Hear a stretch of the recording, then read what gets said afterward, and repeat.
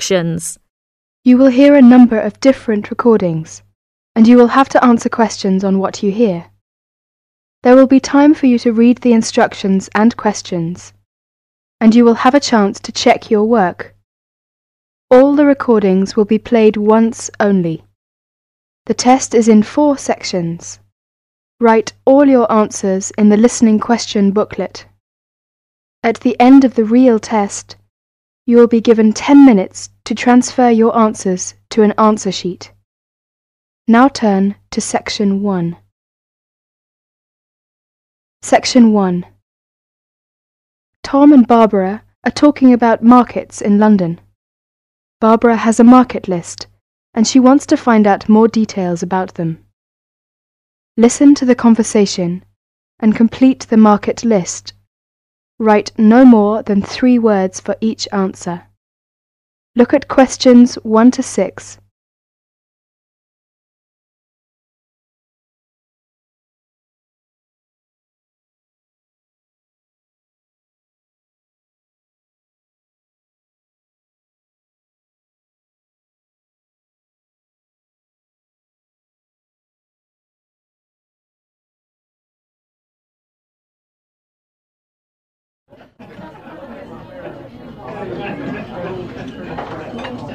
Hi Barbara, what will you do this weekend? Well, I'd like to do some shopping, but I have no idea where to go. I've only been here a few days. I was told London is an expensive place to live. Yes, but that's not completely true. London can be an expensive place to live, but if you shop in the right places, you can live relatively cheaply. Is that true? Could you tell me something about the shops? All right. You know, food tends to be cheapest in the big supermarkets, like Sainsbury's and Tesco's. Most of them have quite a good variety of food and household items. You can buy your fruit and vegetables on the street. You will find these street markets in almost every part of London. You can also buy clothes, shoes, and household items in these markets for a real bargain.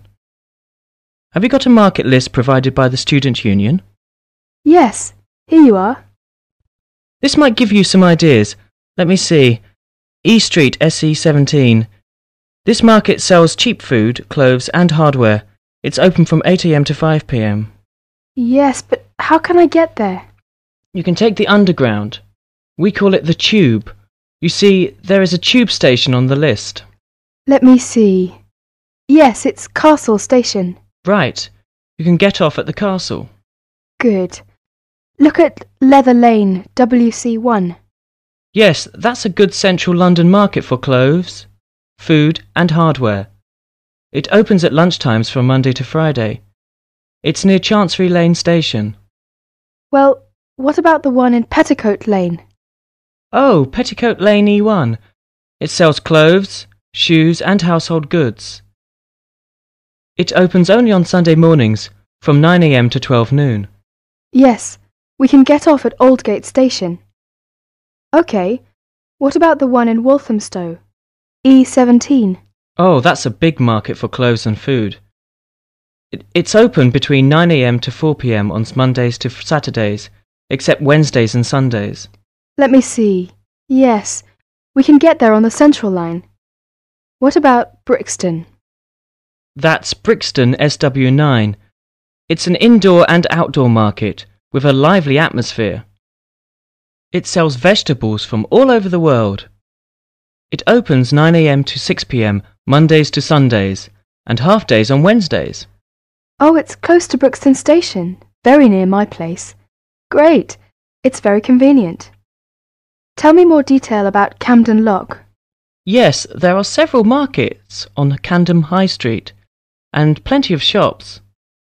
They sell fashion clothes, jewellery, recorders and pottery. It's good for buying presents. Very close to Chalk Farm and Camden Town Station. I see.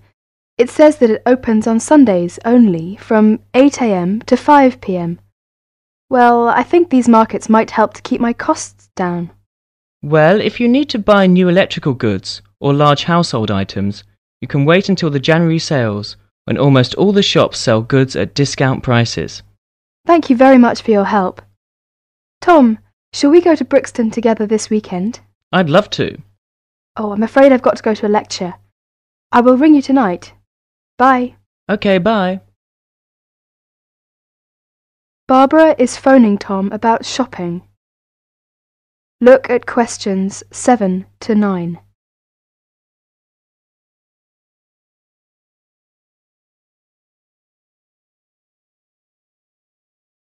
Now listen to their telephone conversation and answer questions 7 to 9. Write no more than 3 words for each answer.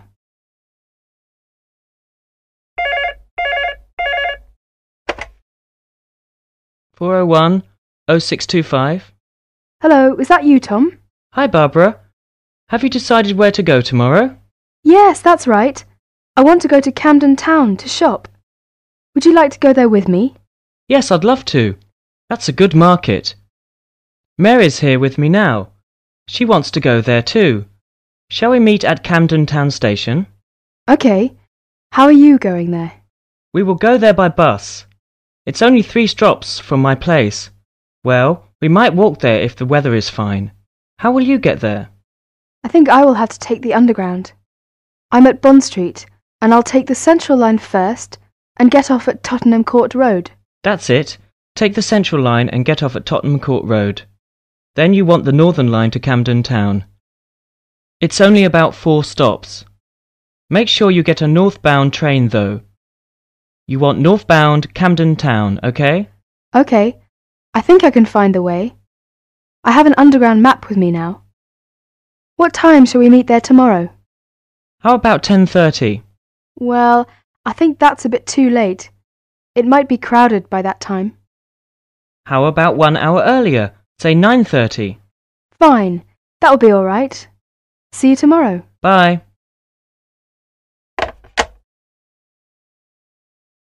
That's the end of section 1. You now have half a minute to check your answers.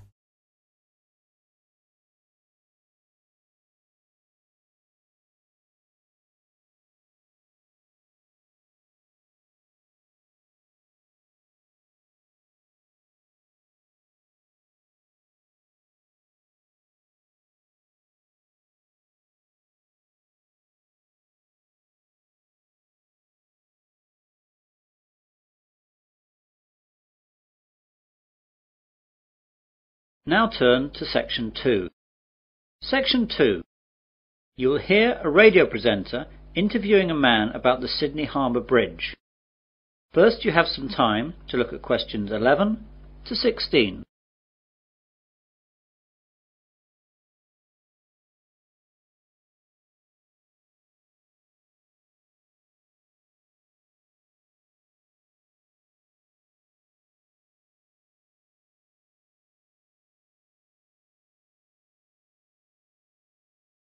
Now listen carefully to the interview and answer questions 11 to 16.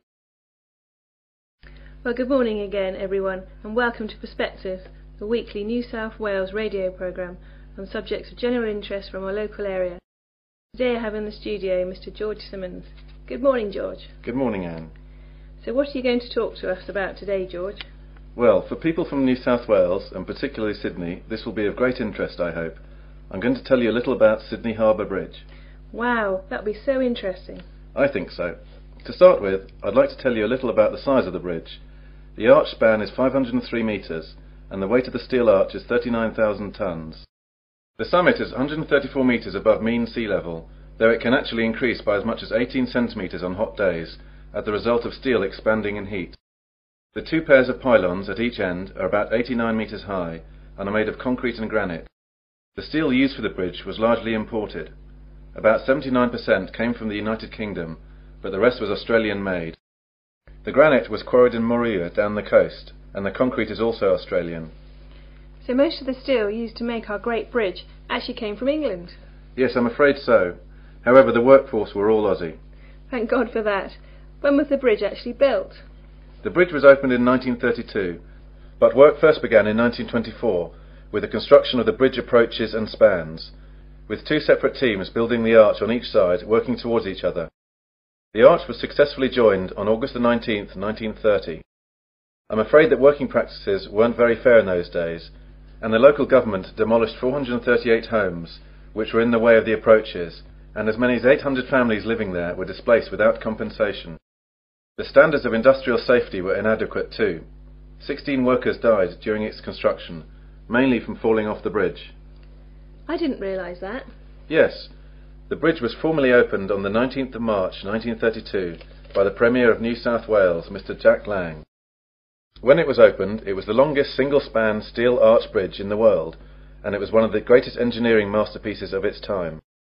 Several songs were also composed in advance for the occasion, but these have now largely been lost or forgotten. However, 3 postage stamps were issued to commemorate the opening of the bridge, and these still exist. One of these stamps, with a face value of 5 shillings, is now worth several $100s today. You now have some time to look at questions 17 to 20.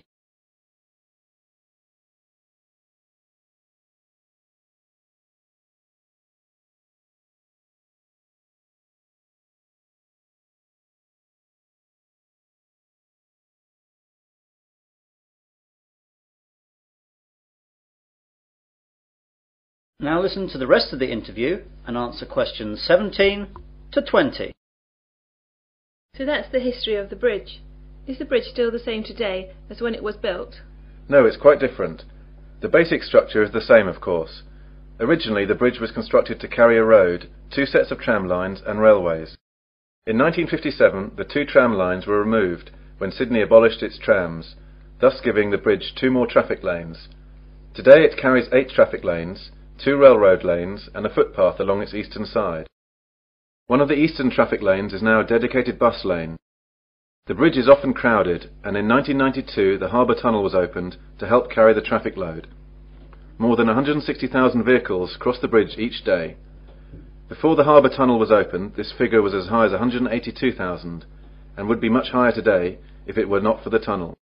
Pedestrians, horses and push bikes are not allowed on the bridge anymore. Wow! The bridge actually carries that much? Oh yes. Actually, before the harbour bridge opened, it was completely packed with railway carriages, trams and buses to stress test its load-bearing capacity. While it has had many traffic jams since, and 500,000 people walked across it on its 50th anniversary, it has probably never been asked to carry that much of a load since. Amazing! And I suppose the toll for crossing the bridge has changed a bit too? I'm afraid so. The initial toll charged for a car was 6 pence, while a horse and rider were charged 3 pence. Today the toll costs $3, but is only charged when travelling to the south as an efficiency measure to speed up traffic flow. That is the end of section 2. You will now have half a minute to check your answers.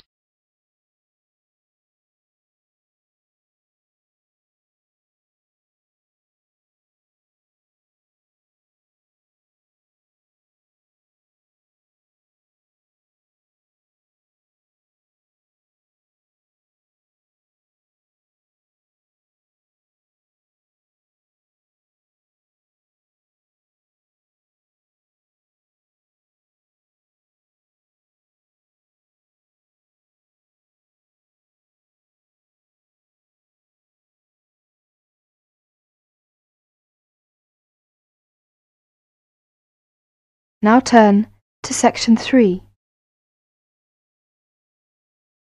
Section 3. In this section, you will hear a discussion between students Maria and Jack. In the first part of the discussion, they're talking about their opinions about some of the things in their universities. First, look at questions 21 to 24. Note the examples that have been done for you.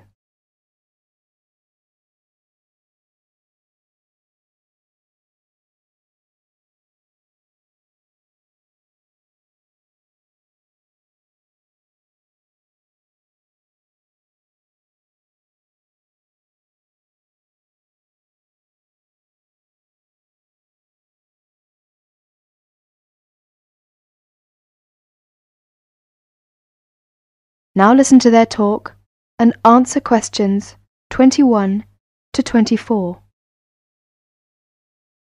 Complete the table showing the weather the rooms, their roommates, and food.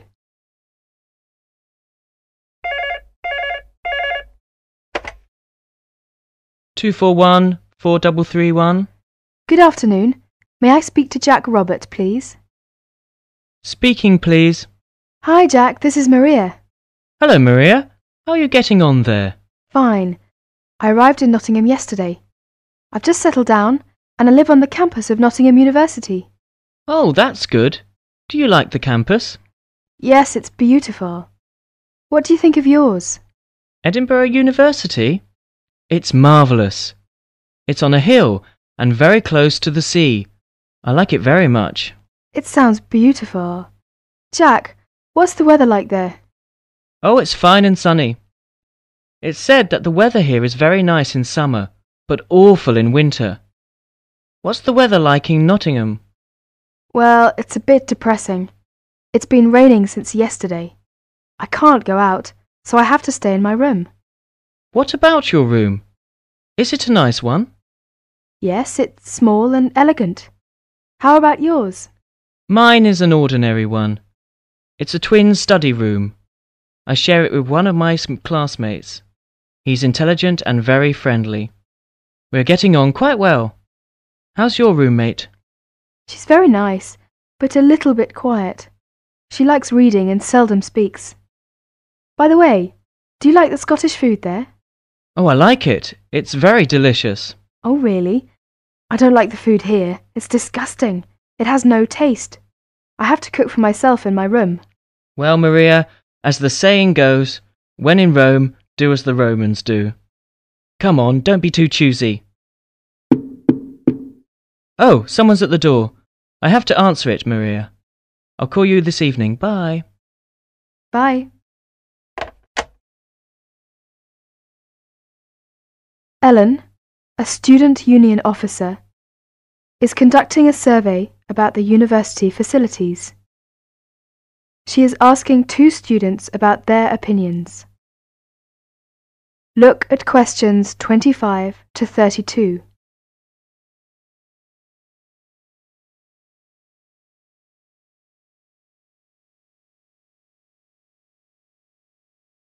As you listen to the discussion, complete the table showing the number of points 1, 2, 3 or 4 awarded to the university facilities by 2 students. 1 has been done as an example. Now answer questions 25 to 32. I'm Alan, and I work for the Student Union. Now, I'd like to hear your opinions about a few things in the university. We've asked for some volunteers to help us conduct this survey into how satisfied students are with the university facilities. First of all, let's take the lecture rooms. We could score them, for instance, 1 is excellent, 2 satisfactory, 3 rather poor, and 4 really bad. Robert, you first, please. What do you think about the lecture rooms here? Not so good, I'm afraid. I would score 3. They're too small for one thing. Sometimes we can hardly find a seat. Yes, but that doesn't happen very often. Personally, I think they're all right. They're comfortable and the acoustics are quite reasonable. It doesn't matter where you sit, you can always hear the lecture. I would give 2 for them. How do you feel about the car parking facilities?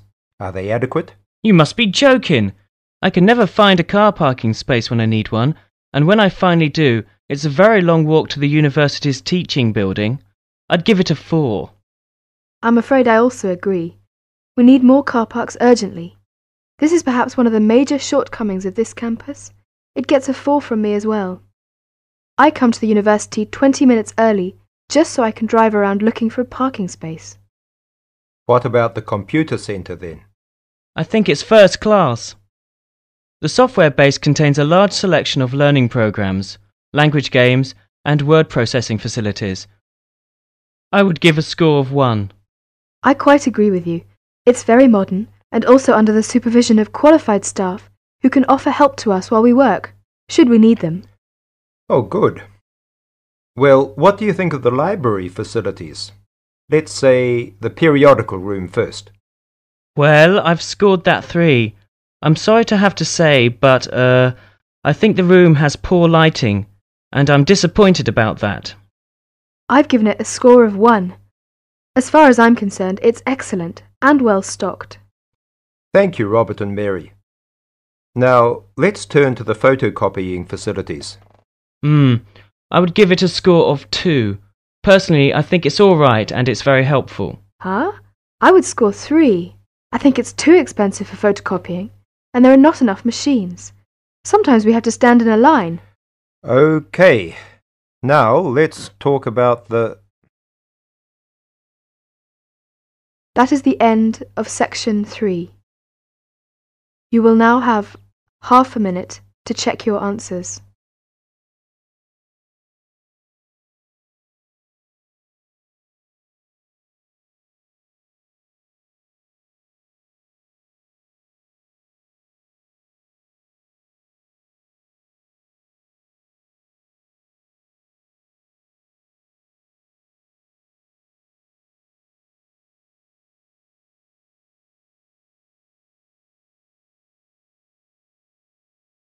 Now turn to section 4. Section 4. In section 4, you will hear a talk and answer questions 33 to 40. First, you have some time to look at questions 33 to 40.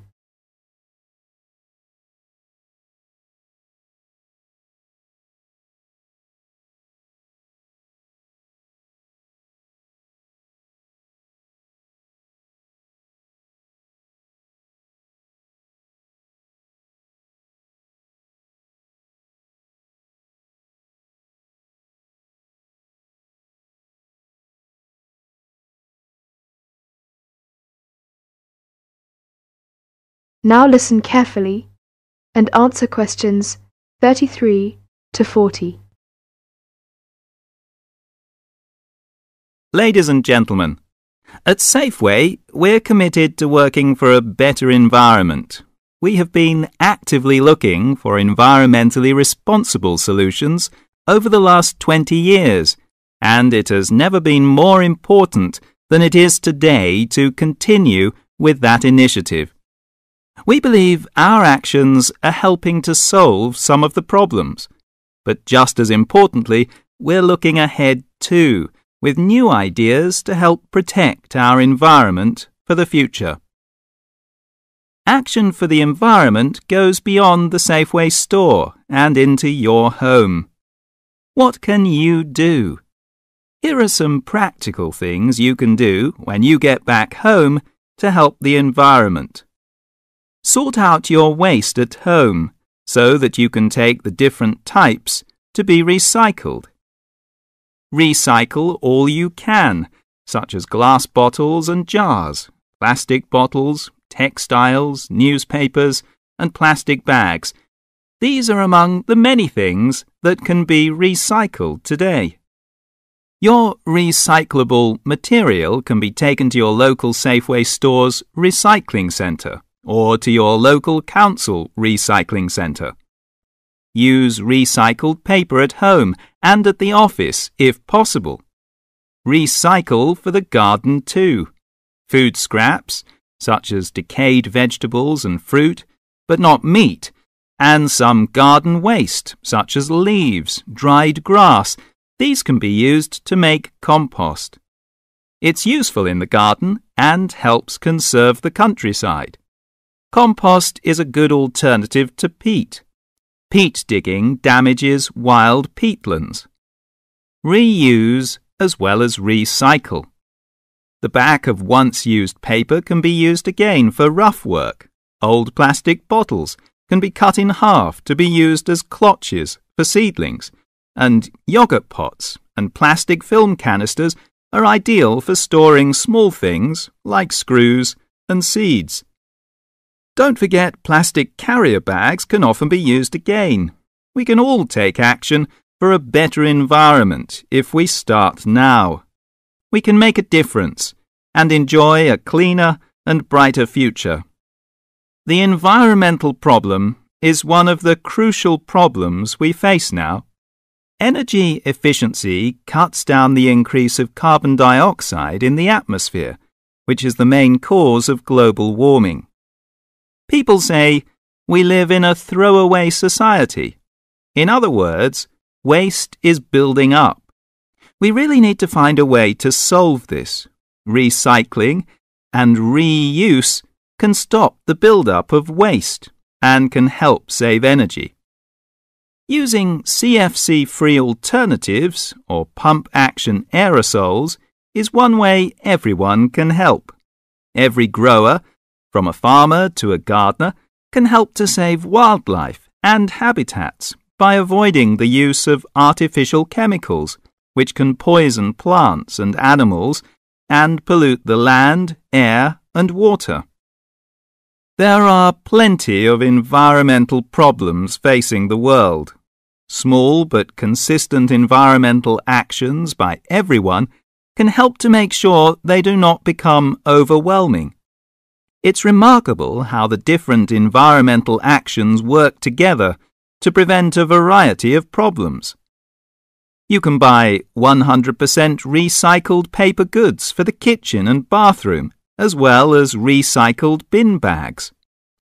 Buy environmentally responsible products. Try to use products that do not contain chemicals that can do harm to the environment, such as phosphates, chlorine, and solvents. Regular purchases will begin to make a difference. To save energy, when it's convenient, walk or cycle. It's good for the environment, your health, and for your pocket too. In the home, cleaning jobs can be carried out with a thought for the future. Use the washing machine on low-temperature cycles. Use public transport when you can. Get a timetable. You may find a convenient alternative to the car, and you will avoid the problem of where to park. Share a car, a sociable way to go to work or the shops. Two sharing a car only uses half as much fuel as if they had driven alone. Use unleaded petrol if you can. We're all responsible to make the world a healthier, safer place for all of us in the future. That is the end of section 4. Now you have half a minute to check your answers.